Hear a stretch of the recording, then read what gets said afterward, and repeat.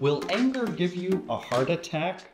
Previous research has shown many links between emotions and physical health, and a recent study published in the Journal of the American Heart Association investigated the relationship between anger and other emotions and blood vessel health.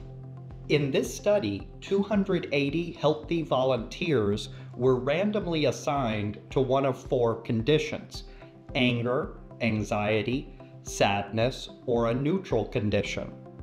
In the anger and anxiety groups, people were asked to recall a personal memory that involved the assigned emotion and talk about it for 8 minutes. Before, during, and after the task, researchers measured people's blood pressure, blood vessel dilation, which is the relaxation of blood vessels, and any evidence of blood vessel cell injury.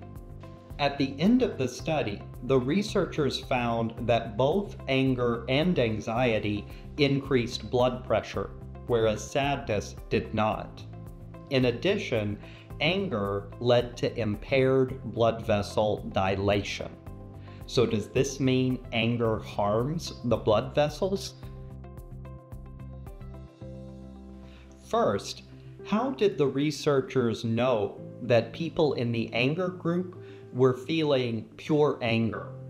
Participants in this study were asked to rate how they felt among the included emotions in the study.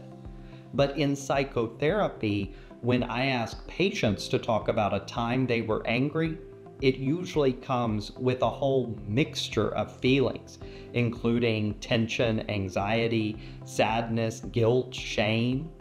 Think about a time you were angry at someone close to you, like a partner or spouse.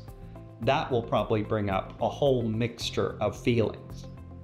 Second, if your blood pressure increases or your blood vessels constrict for a few minutes during a wave of anger, can we really say that's harmful? You may not realize, but your blood pressure increases and your blood vessels constrict during exercise as well. And everyone agrees that exercise is good for you. Releasing your emotions and letting them go, laughing, crying, and even healthy assertiveness when you're angry is good for you too. So no, anger will not give you a heart attack. Even in this study, there was no evidence of cell injury with any emotion. Being scared of your emotions, avoiding them, holding your anger in and letting it fester as resentment or rage, these things are unhealthy. I hope you enjoyed this video. Please consider giving it a like and subscribing to my channel. Comment below and let me know what you think.